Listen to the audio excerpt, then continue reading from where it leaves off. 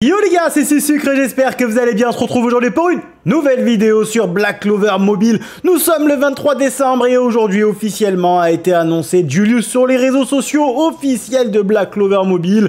Vous avez leur annonce de disponible avec l'arrivée du portail le 25 décembre, 4 h du matin. Pour chez nous, en tout cas c'est ce qu'ils ont annoncé sur leur tweet. Donc si je ne m'abuse, ça sera dans la nuit entre le 24 et le 25, voilà, à 4 h du mat. Évidemment on tournera la vidéo probablement le 25 au matin, et puis bon après on ira faire le repas de famille. Donc j'essaierai de tourner ça en speed afin que ça soit disponible.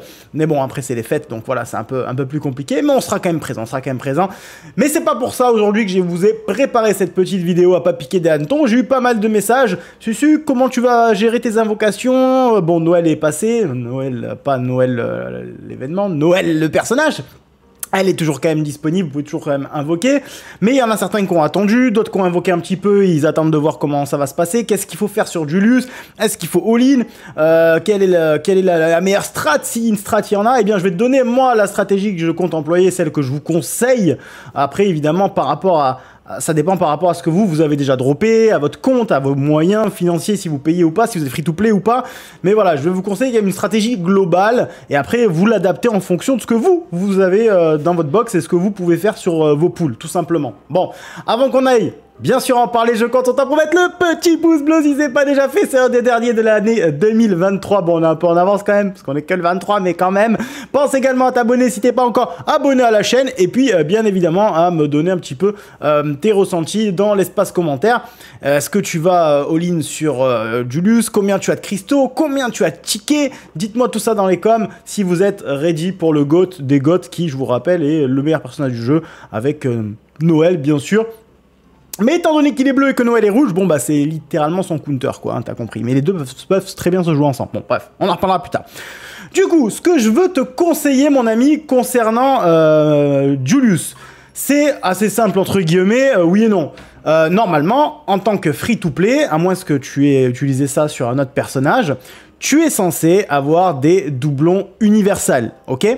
Et normalement, avec ces doublons universels, tu peux tout simplement eh bien, les donner à des personnages afin de gagner des doublons si c'est pas déjà fait. Je sais pas qu'est-ce que je suis allé faire sur Yami là, mais je voulais aller sur le beau gosse Julius qui est ici.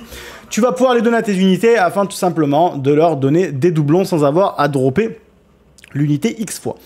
Le portail de Julius va normalement à 99,9%, moins qu'il y a un changement de dernière minute, je l'espère pas.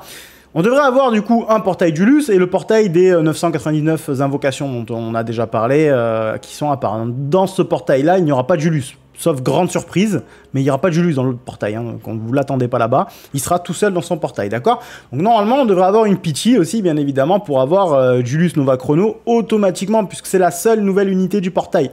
Encore une fois, je mets des petites pincettes, à moins qu'on ait une surprise et qu'il y ait un autre gars à côté, mais a priori, c'est pas le cas. Donc, vous allez automatiquement à la pitié obtenir Julius une fois. On est d'accord? J'espère que vous n'aurez pas à aller jusqu'à la pitié, que je n'aurai pas à aller jusqu'à la pitié, mais sachez que si vous avez suffisamment de cristaux ou de tickets afin de vous garantir une pitié en entier, eh bien vous êtes sûr et certain d'avoir Julius une fois. D'accord, tu vas me dire c'est bien, super, mais nous on veut des doublons, ça sert à rien d'avoir qu'une fois, parce qu'on va pas pouvoir débloquer ces divers passifs, etc., qui le rendent broken, et notamment un qui permet de reset totalement la vitesse du personnage. En gros il joue pas, globalement le gars il joue pas en face. Bon, du coup, voilà ce que moi je te propose et ce que moi je vais essayer de faire. L'objectif chez Julius, c'est d'aller récupérer une copie du frérot. Et son grimoire. Son grimoire est extrêmement important. Il le faut absolument. Le grimoire est beaucoup trop fort. Donc vraiment, si tu n'as qu'une seule copie de Julius et que c'est la pitié et que tu as eu le grimoire, c'est bon, ça va. C'est pas ça. Si t'as mieux, tant mieux. Hein. Mais ça passe. C'est pas le pire, d'accord? Donc l'objectif, c'est que tu fasses une full pitié.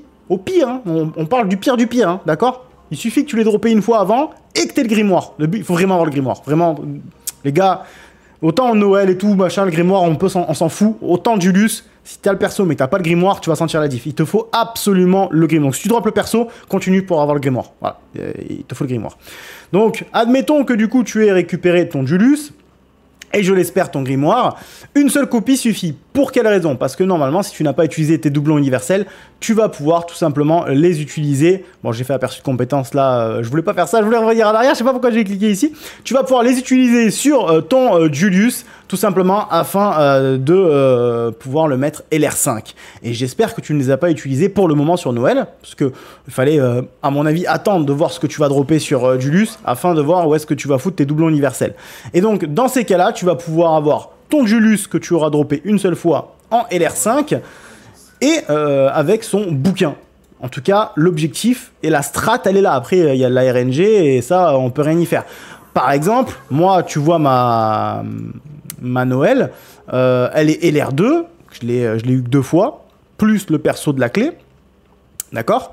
Donc, je ne peux pas l'avoir LR5 pour le moment. Je pourrais, puisque j'ai 5 doublons universels dont je vous parlais qui sont ici, qui étaient à récupérer de manière gratuite. Attention, personne n'a acheté quoi que ce soit ici.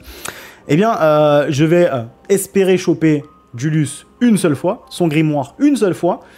Et dès que j'ai atteint cet objectif-là, s'il y a plus, tant mieux. Eh bien, si je n'ai obtenu qu'un seul Julius, je lui fous les 5 doublons instant, il est LR5. On n'en parle plus. Et pour Noël, on attendra. Soit je réinvoque sur son portail pour essayer de choper des doublons, soit j'attendrai de choper d'autres doublons universels un peu plus tard pour pouvoir la EP au fur et à mesure. Donc voilà, moi en tout cas ce que je vous conseille, c'est d'essayer dans votre tête de vous dire, moi je veux un Julius. Si t'en as d'autres, c'est du bonus. Un Julius et son grimoire. Dès que c'est fait, en espérant que t'aies pas claqué encore tes doublons universels, ou en tout cas pas la majorité, admettons que tu avais Noël LR4, tu as peut-être mis un doublon universel pour qu'elle passe LR5, c'est compréhensible, donc il t'en reste 4, donc ton Julius sera au moins LR4, c'est très très bien déjà, tu vois, c'est pas... Évidemment, ça s'adapte en fonction de vos comptes, hein. Je suis bien conscient de ça les gars. Donc voilà, l'objectif c'est, tu te dis, moi je veux un Julius et son grimoire impérativement. Une fois que c'est fait, normalement j'ai mes 5 doublons universels, il passe LR5 instant, d'accord? Si j'ai d'autres Julius qui tombent, c'est du bonus. Et ça veut dire quoi? Ça veut dire que c'est des doublons universels que tu pourras caler sur Noël. Et oui, parce que si tu as plusieurs Julius, tu auras moins de doublons universels à lui mettre, et paf, tu vas pouvoir les mettre sur Noël. Voilà, ça c'est l'objectif. C'est comme ça que moi je vais m'organiser, c'est comme ça que je vais essayer de balance les deux. Et puis bah après, faut de la chance ou pas, hein, on verra bien. En tout cas, au minimum... Je vais faire une pitié de mon côté, j'ai de quoi faire une pitié, j'espère que vous aussi. Donc au minimum, nous allons tous avoir, ceux qui ont de quoi faire une pitié, un Julius. Donc le plus dur sera de dropper le grimoire. Le grimoire, d'accord? Et après, c'est tout droit. Voilà les amis, en tout cas c'est la strat que moi j'ai décidé d'employer, je dis pas que c'est la meilleure, en tout cas c'est celle que moi j'ai choisie. Vous, donnez-moi votre stratégie si vous l'avez dans l'espace commentaire. Bien évidemment, il y en a, il va me dire, bon bah, la stratégie c'est la carte bleue mon pote. Ok, ouais. Il y en a d'autres qui vont dire, moi c'est la chance. Moi c'est la chance, ça va y aller. Je vais faire 4 multi, je vais dropper 4 Julius, histoire d'aller régler son grimoire. Au revoir, merci. Ah bah après c'est un gacha, hein, c'est chacun sa chance, mais moi je me dis que je pars dans le scénario où j'ai le moins de chance possible, c'est-à-dire que j'ai pas un seul Julius jusqu'à sa pitié, donc je me dis dans ma tête je vais l'avoir une fois, au moins de stur. Le plus dur pour moi sera de dropper un grimoire, mais pas besoin de 10, juste un grimoire pendant que je fais la pitié en entier, afin d'être sûr de l'avoir LR5. Et encore une fois, s'il y a d'autres Julius sur le passage, c'est bénef, parce que du coup, mes doublons universels que j'aurais pas utilisés, ils partiront sur la belle gosse Noël. Voilà les gars, j'espère avoir été clair dans la stratégie que je vais employer et que je vous conseille d'employer globalement pour Julius. C'est le 23, j'espère que vous n'avez pas déjà tout claqué à droite et à gauche. Après, c'est un jeu, vous faites ce que vous voulez bien évidemment, hein, on n'est pas vos darons. Mais j'espère quand même que vous êtes un petit peu organisé pour pas vous retrouver la tête dans l'eau à l'arrivée de Julius. Sachez qu'après Julius, normalement, tous les persos qui vont arriver seront pour certains bons, intéressants, même très bons, mais... Vous pourrez skip plein de portails. Il n'y aura pas... Ces deux personnages-là sont vraiment au-dessus du lot. Donc, vous inquiétez pas. Après, on aura le temps de remonter les persos.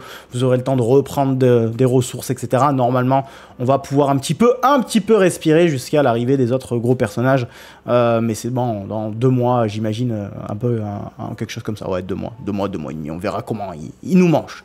Voilà les amis, je vous fais des gros bisous, je vous souhaite un excellent 23 décembre, 24 et 25 bien sûr, mais on se reverra d'ici là puisque demain je pense qu'il y aura aussi une vidéo, puis le 25 il y aura la vidéo invocation sur le GOAT Julius sur la chaîne. Je vous souhaite bonne chance, pour ceux que je ne reverrai pas, bah, encore une fois, bon Noël, joyeux Noël, passez d'agréables fêtes, et pour les autres, bah, tous les jours quasiment il y aura une petite vidéo sur la chaîne jusqu'à la fin de l'année. Là il y a eu 3-4 jours de repos, mais là vous inquiétez pas, jusqu'au 31, paf, ça va charbonner, donc on se retrouve tous les jours. Des bisous.